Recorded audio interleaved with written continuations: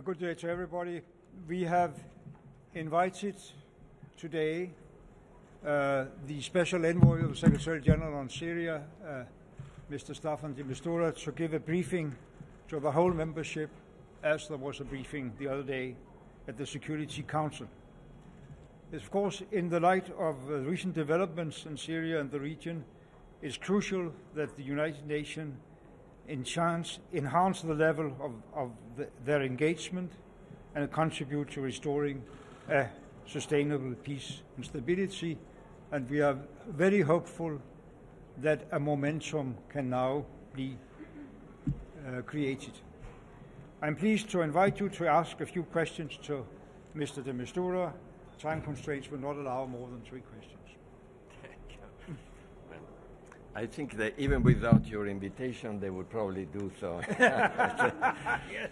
Anyway, thank you. I thank very much the President of the General Assembly. You see, I do briefings to the Secretary General, of course, who is my boss, and then to the Security Council.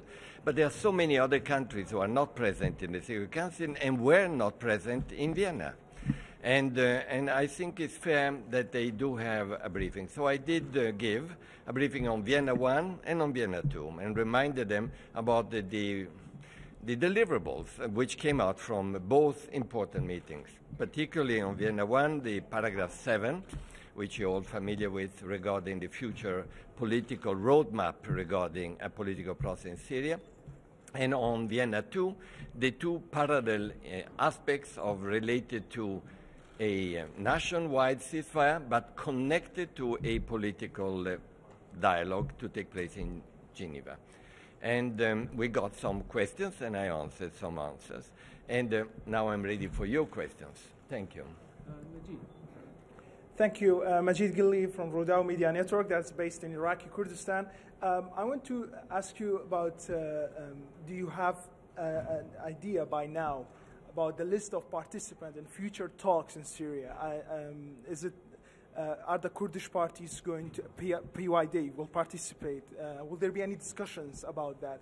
And also your comments about recent interview of Bashar al-Assad that said there will be no peace talk until all the parts of Syria are, I quote, liberated from the terrorists. Okay. Thank you.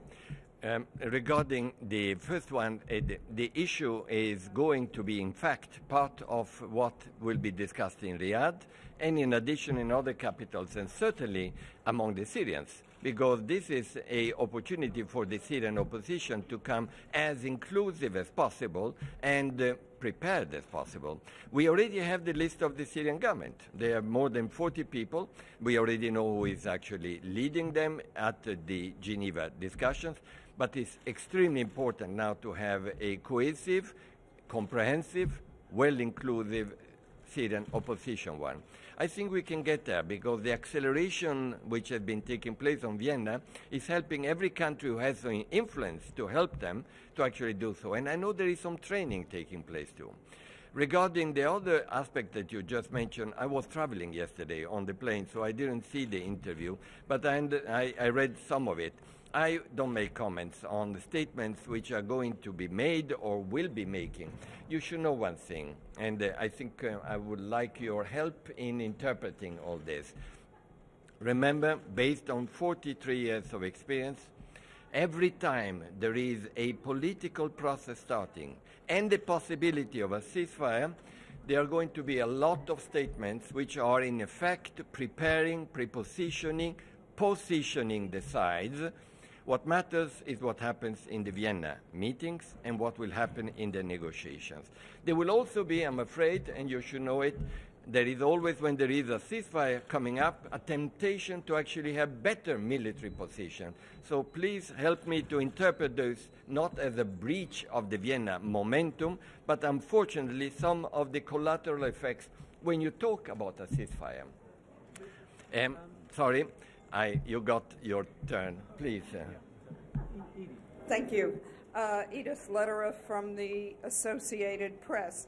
On the issue of a ceasefire, as you appeared to just allude to, some people think that it's really an impossibility and basically, especially in a country where you have the Islamic State and other extremist groups operating.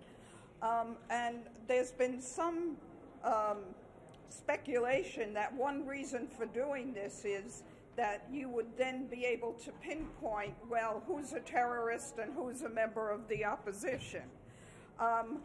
That this would actually be a delineation. Could you talk about prospects for a ceasefire? Are we going to see something possibly by the end of the year? How do you answer these critics? And what about distinguishing between terrorists and opposition members? Okay, regarding the issue of ceasefire, we are talking in Vienna, and we are talking about as large as possible national ceasefire, not just local ceasefires, which have been taking place, some of them breached, and some have taken place afterwards. We are talking about a large ceasefire. Now, why is this now more likely? I'm not saying guaranteed, but more likely than before. Well, first of all, because there are indications that those countries who are inside the Vienna meeting room, and look at them, who they are, and those who are therefore involved or have the capacity of influencing those who are fighting, have an interest in seeing a ceasefire taking place. If that is the case, then what is missing is the alibi for a ceasefire. And the alibi for a ceasefire is a political process. This is true because you can't ask opposition or even government, but frankly opposition, to stop fighting unless they don't see in front of them a political horizon. That's why the two connected. Now, regarding the issue about the ceasefire and what about ISIL territory, for instance, very good point. Look at the map. We look at it together and you'll see a whole gray area, largely desertic, but with places like Palmyra, like Raqqa, who are naturally not going to be part of the ceasefire because you can't imagine ISIL wanting or accepting, or the international community wanting or accepting a ceasefire. So the issue will be between the other sides, excluding that one. It's time for one last question. Yes. We Thank should you. give a floor to a lady, I hope. Thank you. Okay, yeah, good, okay. Yeah. Thank you for taking the question. There were talks about a local ceasefire in eastern Ghouta overnight that fell apart. What does that tell you about the prospects of a nationwide ceasefire? And secondly, how do you intend to persuade opposition parties to come to any talks without a resolution on the question of President Assad? Regarding the issue of Al-Ghouta, we monitored very carefully, as you know. There have been other ceasefires. You have the opportunity of looking, for instance, at Zabadani, Kefraya, and Fua, where we did contribute to facilitate a meeting between them. It worked. In Kefraya, Fua, and I must say Zabadani, since 23rd of September, the ceasefires hold. Why? Because the Iranian side was actively involved, and on the other side, the opposition was also actively involved with the support of countries who support them. There was a common interest in doing so. I believe that that's the difference between local ceasefires without an engagement of foreign sponsors or those who have an influence have more unlikelihood to hold. But when we talk about everyone else getting involved in it, like we had to a certain degree in Kefraya and Zabadani, the chances are higher. Now, regarding the willingness of the opposition to attend a meeting in Geneva, the good thing about Vienna was that there was an agreement that they would continue disagreeing on certain issues, and they agreed to disagree, and they would address those issues later. But there was an agreement about something that everyone, including the opposition, has been looking very carefully. Look at the scenario. Look at paragraph 7 of the Vienna 1. We are talking about Geneva communique.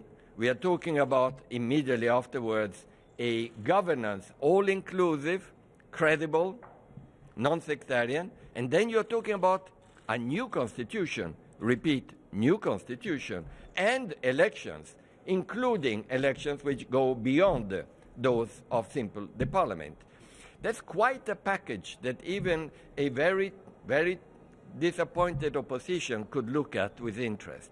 Thank you very much. Mr. President, just one second, please.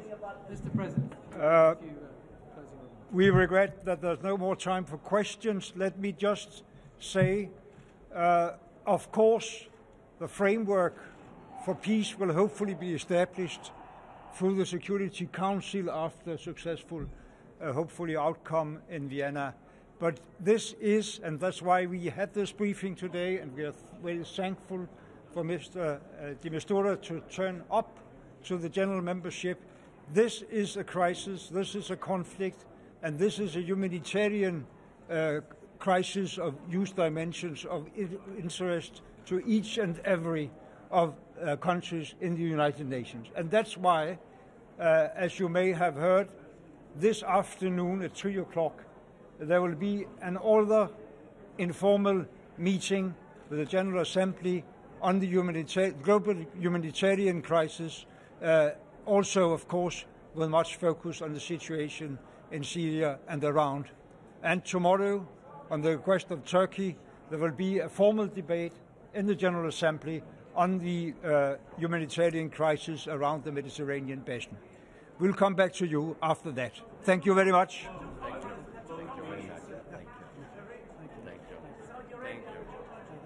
We'll talk about it after they've taken place.